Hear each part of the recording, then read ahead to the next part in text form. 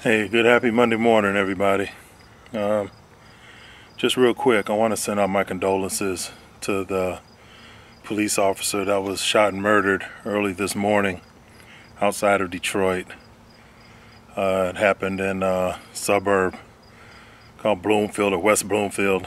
Um, anyway, he was responding to a domestic disturbance call shortly after midnight when him and his partner were engaged in gunfire, and he was ultimately shot and killed. We hate to hear about these instances.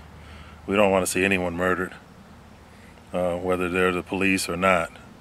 I know a lot of people on YouTube, especially a lot of people in the gun family, have some strong sentiment towards police officers.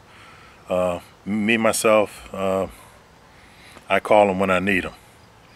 And I usually just need them to do the report after the deed is done. But I rely on my own self as far as protection goes.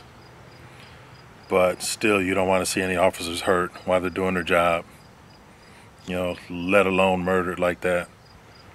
I just wanted to say, to the family and to his fellow officers, I'm sorry that this has happened.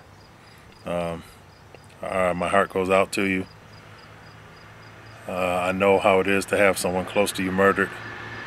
I had a brother-in-law murdered a couple of years ago, and matter of fact, he was stabbed to death.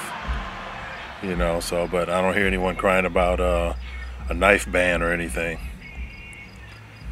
But that's all I had for right now. Just wanted to send my condolences out to that officer. Talk to you guys later.